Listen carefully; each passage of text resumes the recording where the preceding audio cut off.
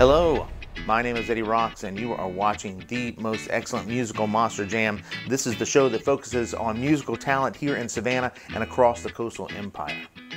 This week we're featuring Jason Courtenay. Now Jason is part of a musical dynasty. The Courtenays have been around in Savannah for some time, starting with Chuck Sr. and of course Chuck Jr. and Jason are all part of that musical legacy.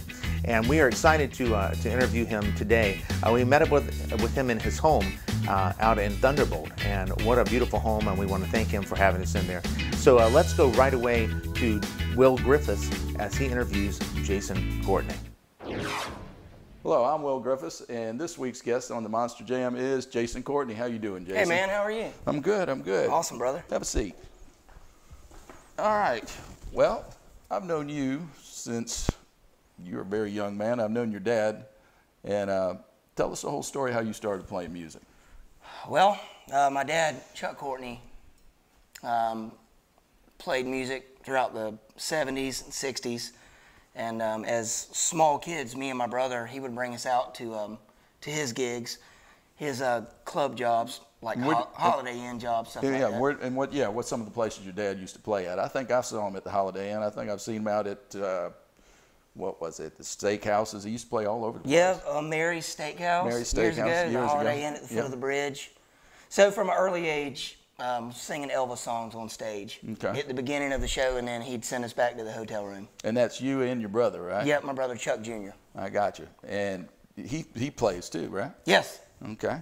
And you two play together? Are you still playing together? Or? We play together a small amount. When Gotcha. we first started out, we played a lot, but we both ventured into our own different things. Yeah. As brothers do. Yeah. But we still play together a few times a year. Yeah, both of y'all have great voices. Thanks, man.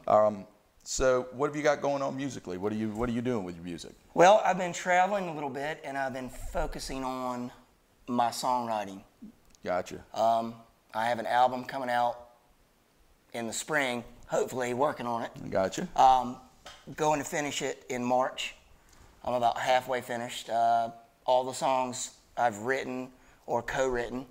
There's maybe a couple on there that I don't have a hand in, but I'm very honored and proud to put my stamp on them because there's some pretty good songs. I got you. And where are you recording this at? I'm recording it in Nashville. You're doing how many songs? Doing 6 songs. Doing 6 songs. What are the name of some of the songs?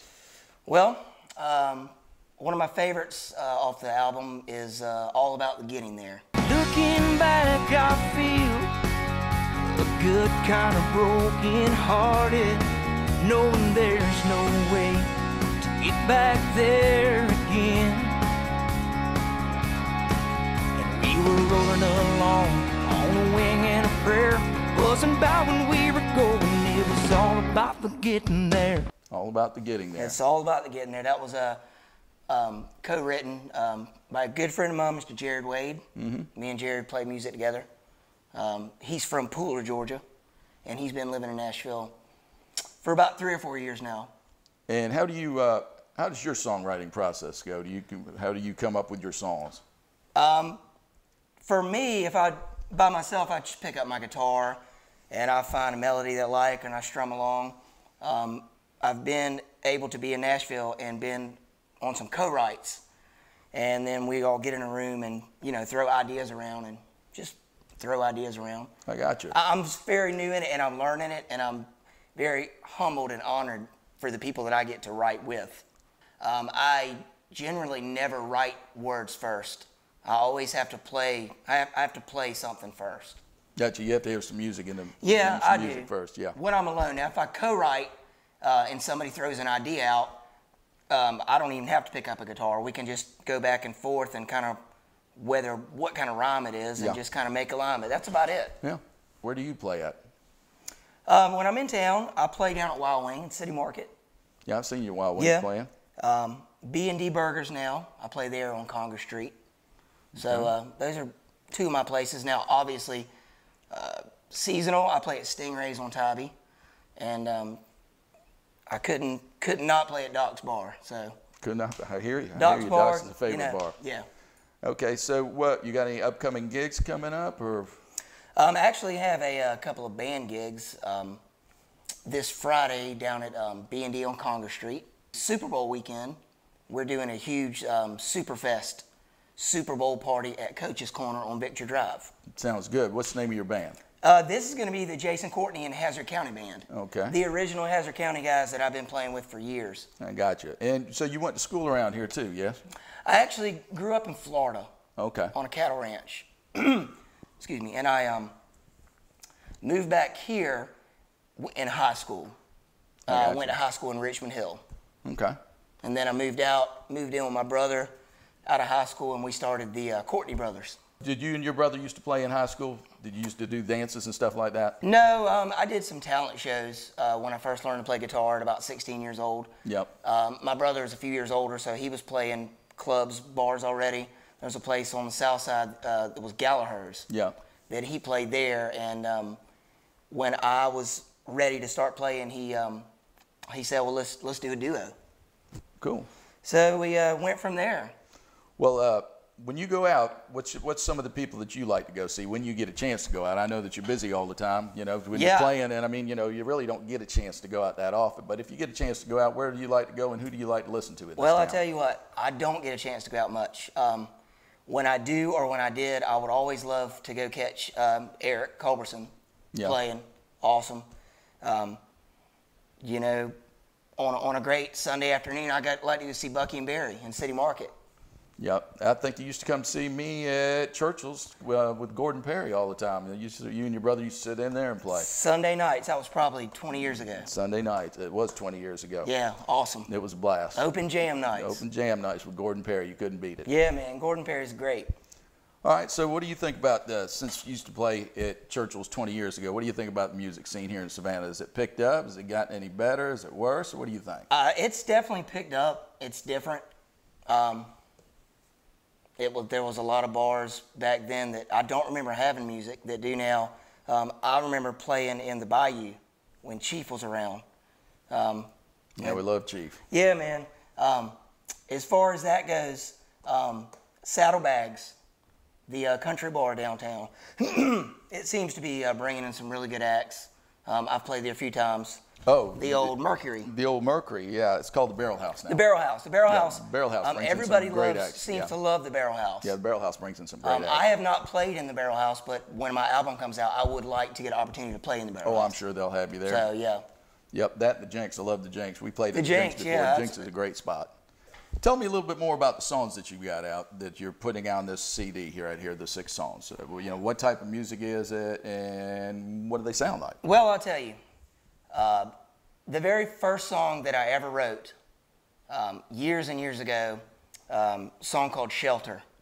And I've been playing the song the same for 15 years or so, and we brought it into the studio, and we put a whole nother twist on it, and it turned out great. Shelter is basically a love song. I wouldn't say a straight-up country ballad, but it's somewhere between country and rock. Gotcha. Just a good love song. Now, there's other songs on my album. There's one called Cowboy Tattoo. Just another mark to prove somehow I survived it. Should have been done and checked out, no way around it. Another scar, another bruise, another scuff on these boots. Every mistake, bad break, heartache I've been through makes a cowboy tattoo. It's a rock and country song, like something Jason Aldean would rock out. Gotcha. You got any keyboards in there? No, I don't. You should have some keyboards in there. Well, I'll take that in consideration. There you go. There you go. Then there's a few more. There's another ballad on the album called "Don't Wake Me Up," which is a beautiful song. It's one of my favorite songs on the album. All About the Getting There, which is the one I told you. It's a good, just fun song about growing up, being a teenager, and just hopping in the truck and driving to Panama City and just not caring. Yeah. You know, and that's what these songs that I've either written, co-written, or don't have a hand in, if I don't believe in them, I'm not going to record them. Gotcha. All these songs are stuff that I believe in, I have lived at one time or another. Okay. Okay. So those songs are you. They They're express real. the way you feel. That's They're real. it. There you go. If you hear it, I've done it. You can't ask for more than No. that. There you go. All right, so when you listen to songs, what kind of music do you listen to? What kind of music do you like to listen to? You listen to rock, you listen to country, you listen to a little bit of both, or what is it? I listen to most everything.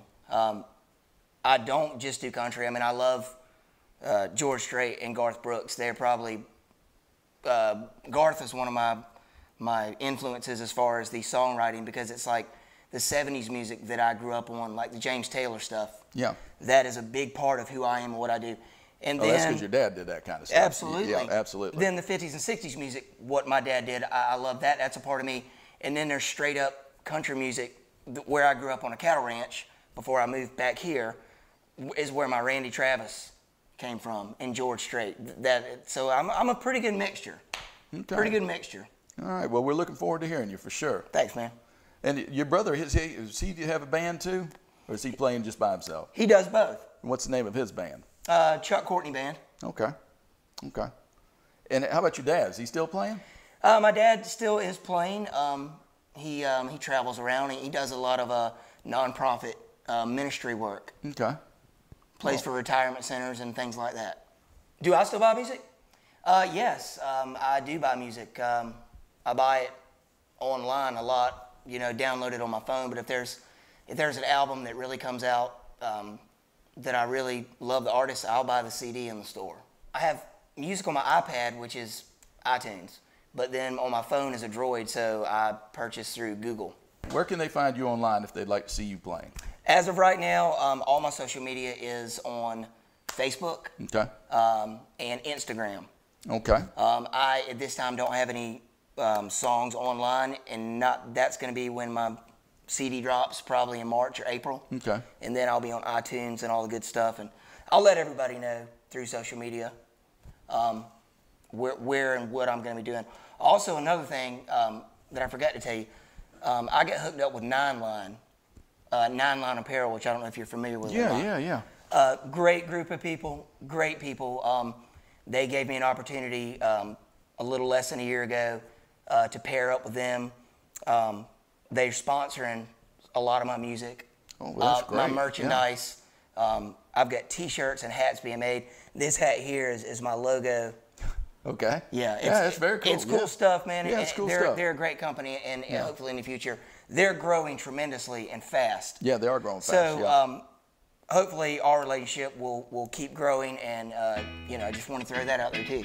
Okay. Social media, Facebook, Instagram, I'm on all that right now. And you'll be on YouTube as soon as the new CD comes out, Absolutely. Right? Okay. Well, we'd like to thank you for coming on this week's show. Thank you, my friend. And look forward to hearing you play. Thank you.